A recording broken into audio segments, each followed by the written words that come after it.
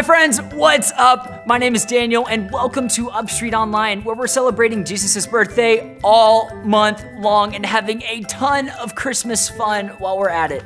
You wanna join us? You've got to. If you're in Georgia anytime this month, come and see us at one of our churches. You'll love it. And you're also gonna love what Caleb is up to this week on That Show with That Guy. Let's check it out.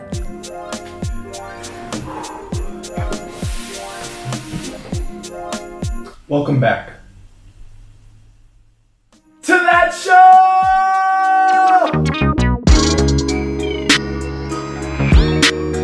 Y'all, I'm gonna be honest with you. Not that I'd ever lie to you. I am tired. Oh my Lanta, y'all. I've been trying to shop for Christmas and it's just so much work. So I thought I'd take a break, hang out with you guys for a little bit and eat, because I haven't eaten in a while. So now you're probably thinking, Caleb, why are you eating this? You need protein. You gotta refuel. No, I need none of that. What I need is to change into something a little more comfortable to eat.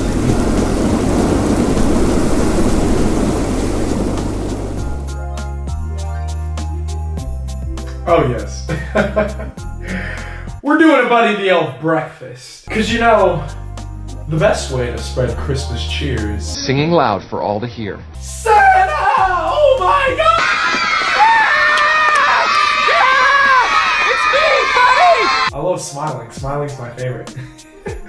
So if you can recall from the film, Buddy the Elf tries to stick to the four main food groups: candy, candy canes, candy corns, and syrup. Don't worry, we're getting our syrup and candy food groups here. A little bit of Mom Spaghetti. Mom Spaghetti. You know. Let's just get into it, yeah? First thing we gotta hit is the syrup. Syrup? I don't know. I don't know which way you say it, but M&M's. Mom Spaghetti. Wow. Humans, the only thing with opposable thumbs. Well, that's a lie, but not that I'd ever lie to you. Okay, here we go.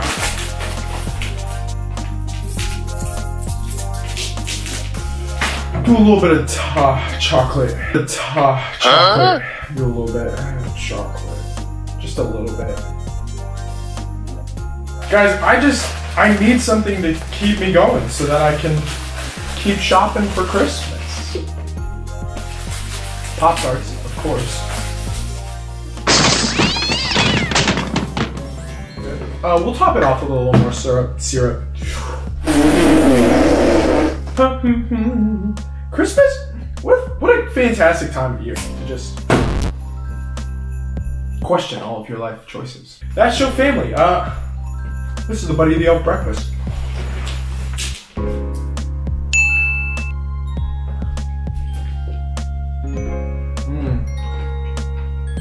That's actually kind of good. So honestly, the spaghetti, if it wasn't so slimy, you know, this would be a 10 out of 10 meal. This would be a 10 out of 10. Baby, it's cold outside. Say what's in this. Baby, it's cold outside. I really know. Well, That Show family, thanks for tuning in. Guys, we're like a week and a half away from Christmas. I hope you guys join us next week as we do something a little less crazy, but still fun. As always, stay saucy. Love on somebody this weekend. Only if your hands are clean. And I'll catch you guys on the next video. Peace!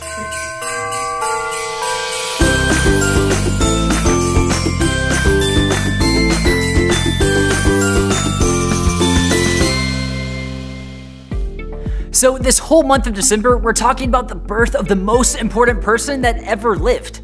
Christmas is all about one person, Jesus. Christmas is like his birthday party. That is one awesome birthday celebration. It's Jesus' birthday, but you get the presents. Kind of sweet, right? But when you think about it, if Jesus, the most important person ever, is about to be born, you'd better have planned a rockin' birthday party. I mean, let's think about this. God, who is Jesus' father, He knew how much the world needed Jesus. He knew Jesus was going to change the world. Jesus was going to rescue and save the world, the whole world, forever and ever. That's why he's the most important person that was ever born. Imagine who must have been on that first B-Day party guest list. Like, if it's me planning that party, I'd make it so stacked with celebrities and famous people and the world's best everything. In fact, let's build our own guest list right here. If Jesus was being born this month, like right now, let's decide who would be so important that they'd have to be at Jesus' birthday. LeBron James or Tom Brady? Which one are you picking? I mean, they're both GOATs at their own sports. Are they good enough to be there? Yeah, I think so. Done. They're invited. Oh, Taylor Swift or BTS? Who are you going to choose? Both would be awesome. Music at the party would definitely be fire. So, let's put them both on the list. Ooh, okay, so this is a good start, but let's move over to YouTubers.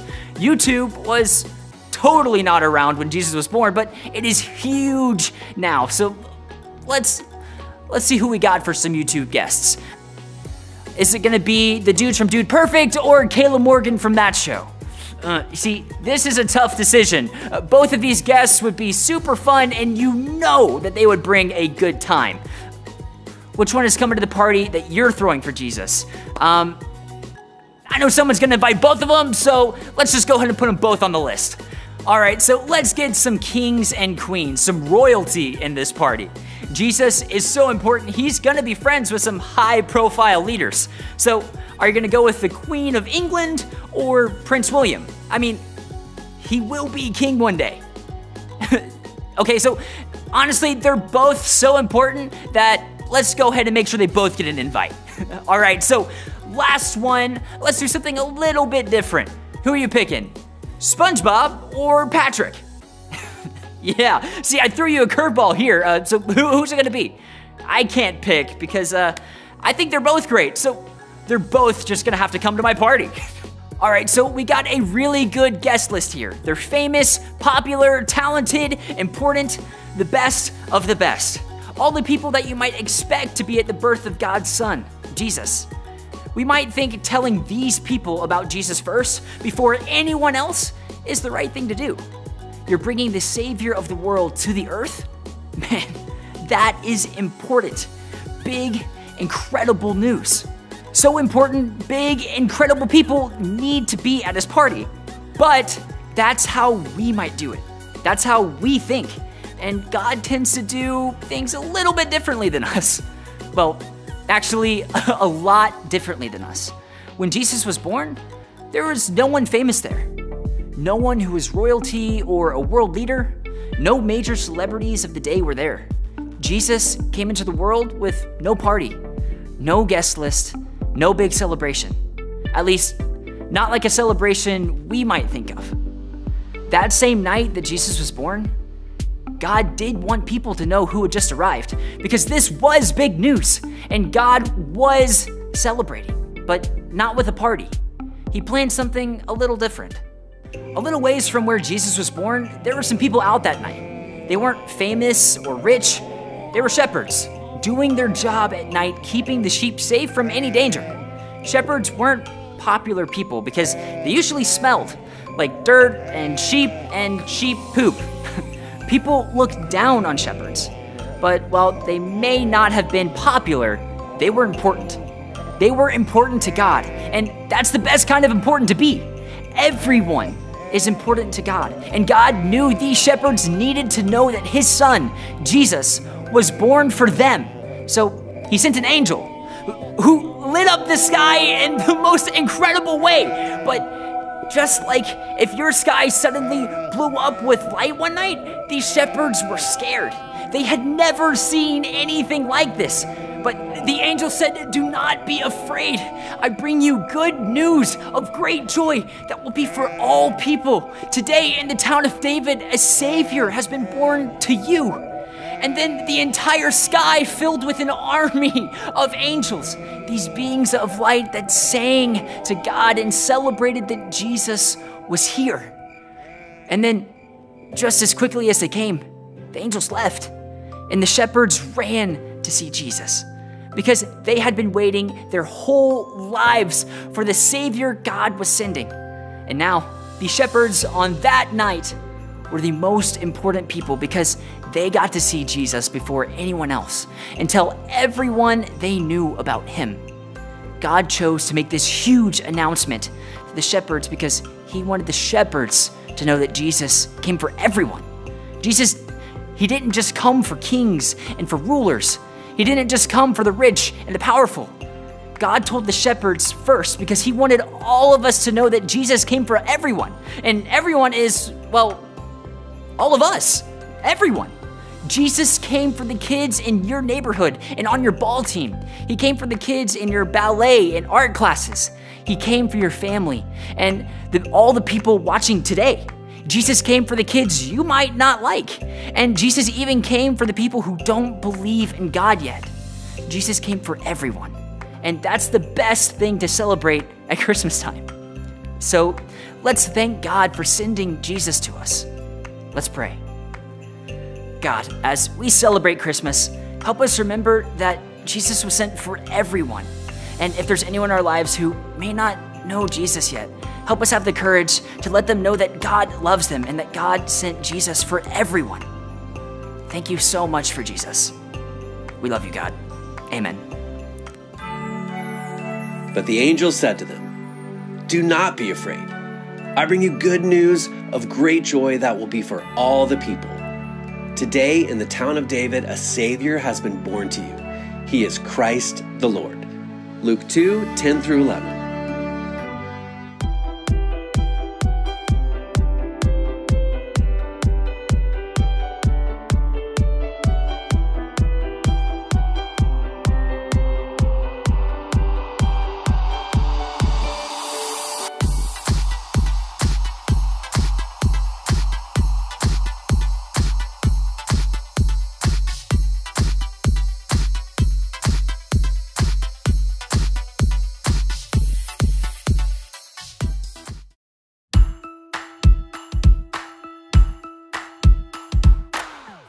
Night into the darkness, one star shining the brightest. Heaven couldn't contain the greatest news. Shepherds couldn't believe it, wise men wanted to see it. God was sending his only son to earth.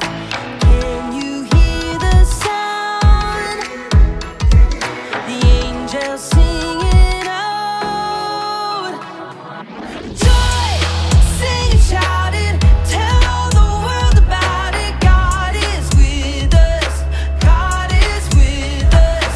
Joy, this is the season, now we have a reason. God is with us, and this is Christmas. La la la la hallelujah, la la la hallelujah, la la la la hallelujah. This is Christmas.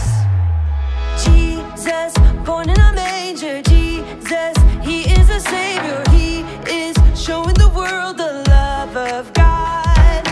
Can you hear the sound? The angels singing out. Yeah. Joy, sing and shout it, tell all the world about it. God is with us, sing God is with us. Joy, this is the season, now we have a reason. God is with us, and this is